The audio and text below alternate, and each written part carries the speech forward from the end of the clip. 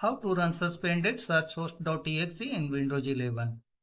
Hello friends, you might often see searchhost.exe suspended in Task Manager. This process is suspended because you are not currently searching on your computer. As you will click on search on the taskbar, searchhost.exe will start running. Let's check. Right now searchhost.exe is suspended. I am clicking on search. The status is changed. Now the process is running.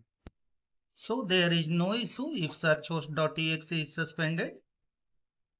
To run it, you need to simply start searching. That's all friends. Thanks for watching the video. Please subscribe to the channel if the video is useful for you.